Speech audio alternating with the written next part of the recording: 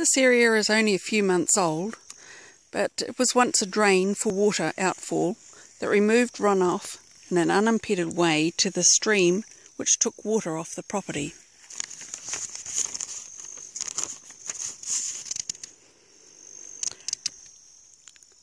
Precipitation that's fallen on surrounding paddocks was run off through other ecosystems to this wetland, which is designed to collect any final runoff that hasn't soaked into the soil upstream.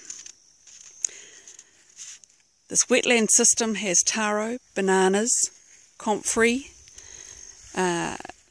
planted, has rotting wood, decomposing hay and grass.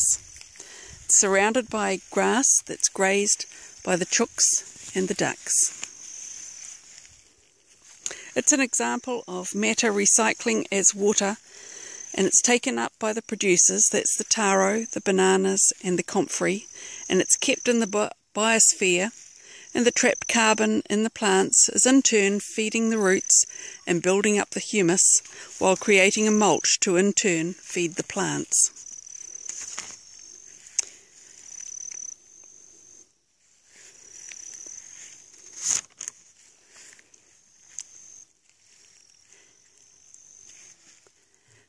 There's a cast iron bath that's to be put in the middle of this area, where the ducks will spend a lot of time, and eventually the bananas will produce, and the bees will love the flowers, and the taros will give us leaves and tubers.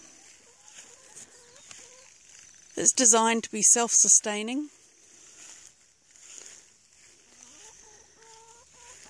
and it's been very interesting to create a system out of what was just a drain.